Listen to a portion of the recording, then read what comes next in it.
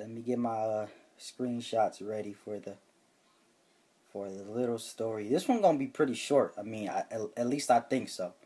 So, sometime last year, this was a while ago, met this girl. For the sake of the story, I'm gonna call her David. Okay, now David was an undercover freak. I knew that. Like, this girl was freaky as hell. One day, she was like, "Do you want to RP?" I'm like, "What the fuck is that?" She said, "Roleplay." I said, okay. I mean, I never done this before, but fuck it, let's do it. First roleplay was, we was at the movies, and then we ended up fucking. That was it. Mind you, this is all going on through Kick, right? So we're sending messages back and forth. I'm like, okay, this is new to me. This is something else. And she would always want to do this. Like, this was her thing to do. So, fast forward, last month of this year, she wanted to role play, and I just got the fuck out of school, and I was hot. I'm telling you, I was mad at the world. But the funny thing is, I don't remember why I was mad. It was just one of those days. So she said, "Do you want to role play?" And I'm sitting in the back of the bus like, you know what? Yeah, we about to fucking role play right now. Now, I'm going to add in that every time we role played, she was taking charge of everything. But not today, nigga.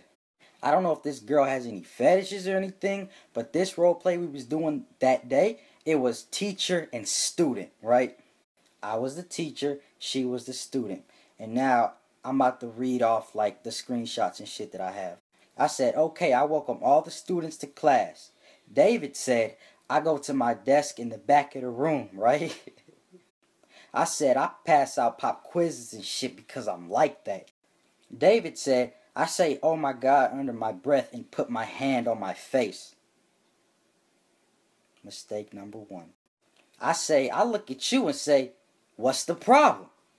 David said nothing. And then I said, I go back to my desk. David said, "I finished my quiz and put my head on the desk." I said, "Pick that head up. No sleeping in this class." David said, I lift my head up and stand up and walk out of class. Strike number fucking 2. I said, "I walk after you because it seems to me like you need that ass beat." Now let me add in, every role play leaded up to some freaky shit. Not this one, nigga. I was mad. Remember that. David said, I slammed the door. I said, I open it and grab your arm and yell at you. David said, "I'm tired of this." I say, I look dead in your eyes and say, "I will fuck your world up."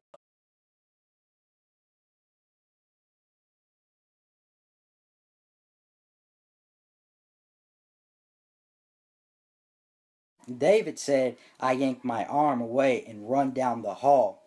Strike number 3. It's a wrap. I'm mad now. I'm really mad. I say, I chase you and catch up to you, stop you, and then swing at you with all my might, but I miss and put a massive dent in Billy's locker. She said, I run crying and I run down the stairs. I say, that's when I trip your punk ass. David said, I fall down the stairs and I grab my shoulder and cry. I said, then Miss Harris comes out of her class. You know, the 90-year-old one, not the fine-ass 28-year-old one. Yeah, her, because she heard the noise. Then she tries to aid you. I knocked the bitch out.